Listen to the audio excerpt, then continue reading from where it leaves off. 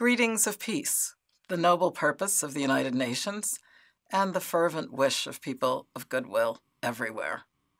Although the world is a dramatically different place than it was when the United Nations was founded, the values of peace, equal rights, and human dignity are as valid as ever.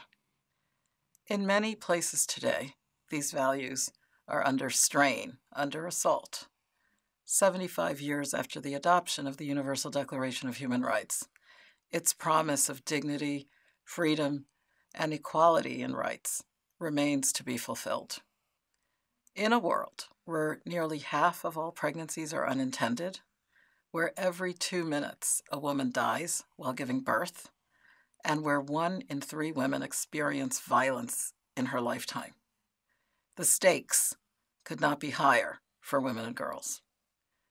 At UNFPA, we continue to march with our partners towards gender equality, bodily autonomy, and a world of reproductive rights and choices for all.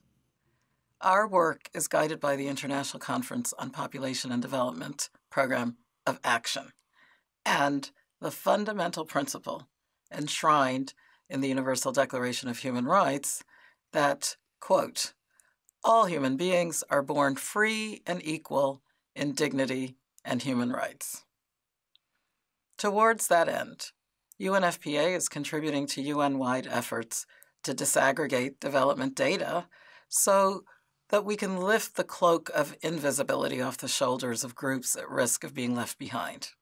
We are pushing for policies and programs that advance human rights and that help governments implement the sexual and reproductive health and rights-related recommendations of United Nations human rights mechanisms. Specifically, UNFPA pledges to support 20 countries a year in assessing their health system's compliance with international human rights obligations. At the same time, we are embodying the change we want to see. UNFPA is committed to providing a work environment that proudly embraces differences of people of all races and ethnicities, of people with disabilities, of all sexual diversities. As defenders of the United Nations Charter and its affirmation of equality and larger freedom, we all have a duty to fight intolerance with inclusion, discrimination with respect, prejudice with justice. As former Secretary General Dag Hammarskjöld said, to build a world without fear, we must be without fear.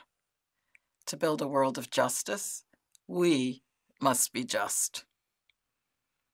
Let us never relent on our core values, nor lose sight of the world that we seek, a world of freedom, equality, and justice, especially for women and girls, and for all.